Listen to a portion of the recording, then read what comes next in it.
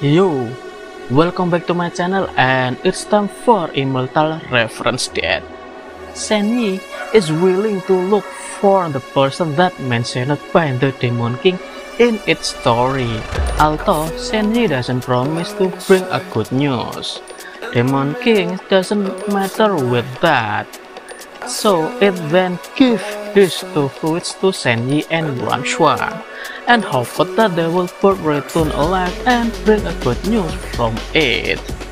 After Senyi and Yuanshuan managed to the deepest area of the forest, the people of the World Alliance arrived at the place where the Demon King was. The Demon King asked and told the same thing that it told to Senyi and Yuanshuan, and Heng Shui seemed to be touched by the Demon King's sad story.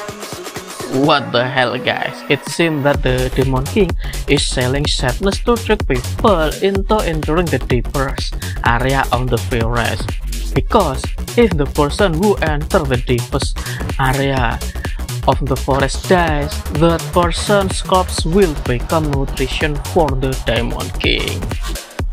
The Demon King then asked What's Alliance to choose certain people to help him. One of the World Alliance members refused to choose a certain person because he thought choice is only for children, because adults like him can achieve anything. So the World Alliance member said that all the Demon King faces fruits belonged to him, and then he attacked the Demon King using his long swords. Because he was so weak, the Demon King was able to defeat the World Alliance member using his root vine very easily. This made Uncle Heng Shui think that the Demon King was not their opponent. Although it looked weak, the Demon King overall strength was still quite strong. Uncle Heng Shui apologized for what the World Alliance member did earlier and said that they will do their best to fulfill the Demon King request. The Demon King then gave them some of his fruit and asked them to continue their journey. After Heng Shui and the others entered the deepest part of the forest, the Demon King absorbed the bodies of the World Alliance member who had previously attacked him, and automatically the bodies of the World Alliance member became nutrients for the Demon King. In the deepest parts of the forest, many cultivators' bodies had dried up. There was no life source coming out of those bodies.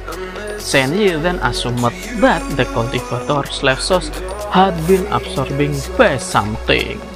Aggressive vibes consuming me. I'm falling just for you. It's all again, it's all again, it's all again, it's all again, it's all again, so consume me.